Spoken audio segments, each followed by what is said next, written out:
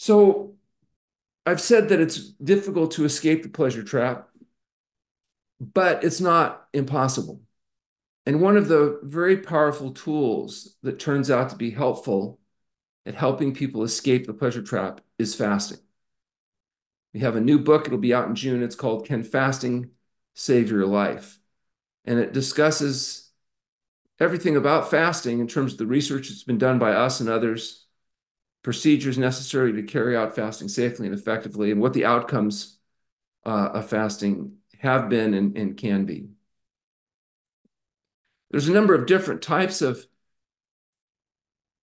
fasting available today.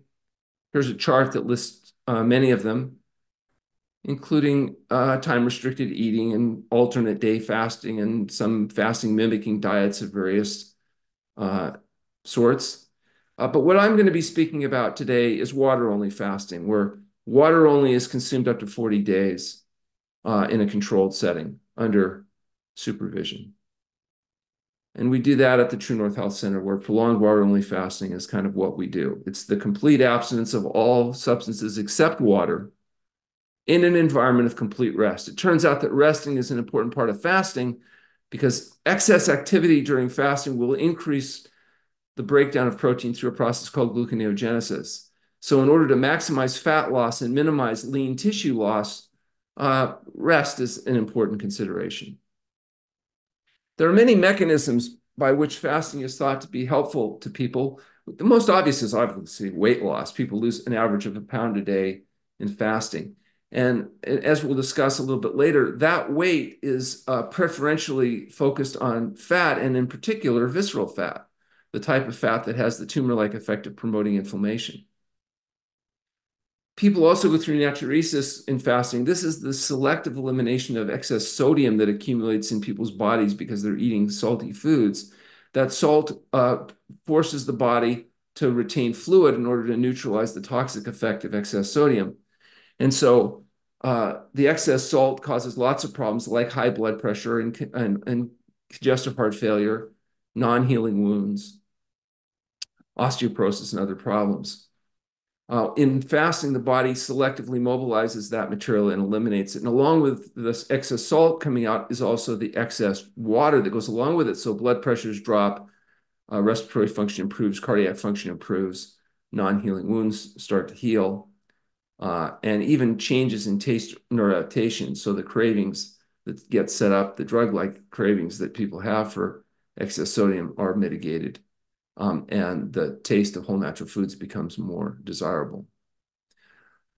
Human beings living in modern society are actually quite toxic. That is, if you do a fat biopsy, you would find hundreds of different chemicals accumulating inside the cells of people, PCBs, dioxin, pesticide residues, heavy metals, intermediary products of metabolism, all kinds of nasty stuff. And during fasting, the body rapidly mobilizes and eliminates those materials more efficiently than it does even in the feeding state. And part of that detoxification process is involving enzyme systems. Enzymatic induction happens during fasting, where those enzyme systems are induced and actually persist. So you're better at detoxing, not just during fasting, but in the subsequent days and weeks after fasting, you're still detoxifying faster. And in fact, fasting is cumulative. So every time you fast, whether it's the intermittent fasting that you do on a daily basis or the occasional longer fast you do under supervision, those systems of detoxification are thought to be enhanced, improved, and increased over time. Enzyme systems are also used for mobilizing macronutrients like fat and glycogen and protein. And just like a trained athlete gets more and more efficient at mobilizing glycogen stores, people that are fasting periodically get more and more efficient at mobilizing those macronutrient stores as well as the detoxifying systems. Fasting also reduces insulin resistance. Most of our type 2 diabetics are able to see significant improvement in the long run with insulin resistance and diabetic controls.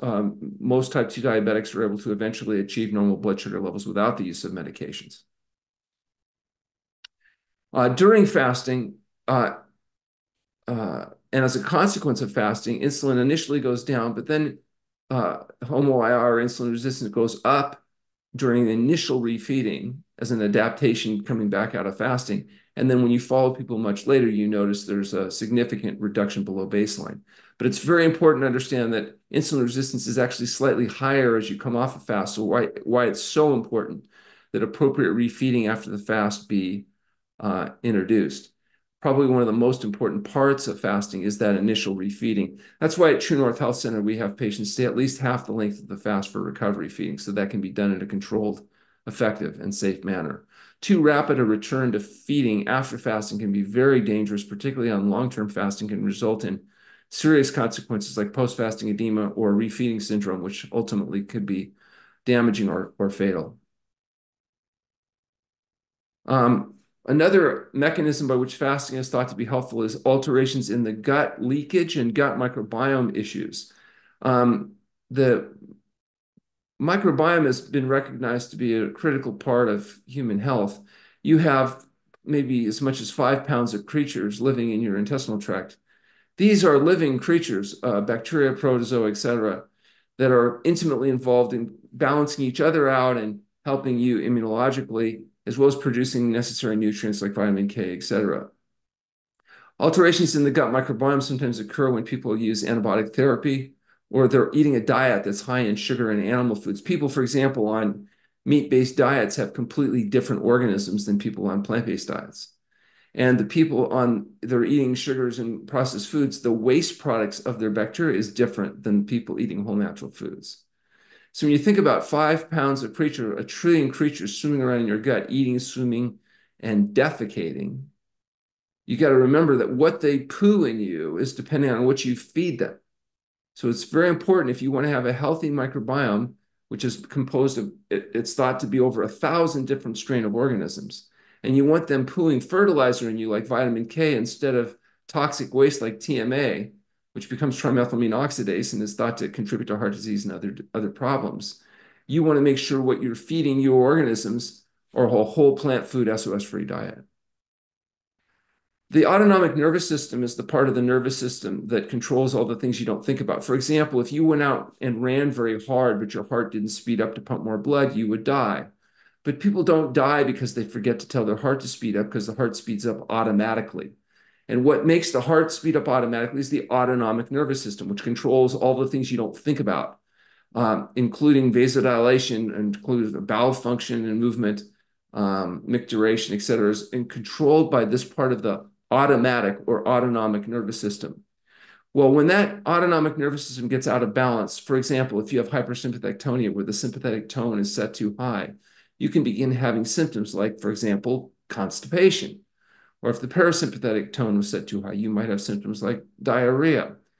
Well, imbalances of the autonomic nervous system cause pain and debility, and we've got hundreds of different healing systems designed to try to correct those imbalances.